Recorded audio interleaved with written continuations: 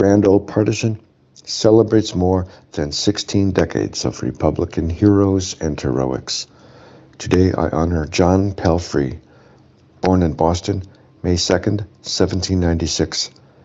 He studied at Harvard Divinity School and became a Unitarian minister. This humanitarian emancipated 16 slaves inherited in Louisiana from his father. Among his voluminous writings, best known is History of New England to the Revolutionary War. Palfrey won 2 terms in the State House. Following this, a Whig governor appointed him Secretary of State. Next, he was elected to the U.S. House of Representatives. Joining the anti-slavery Free Soil Party cost him re-election as well as a campaign for the governorship.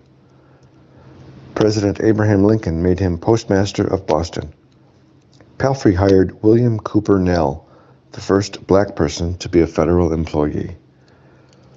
Back to basics for the Republican Party is my civil rights history of the GOP.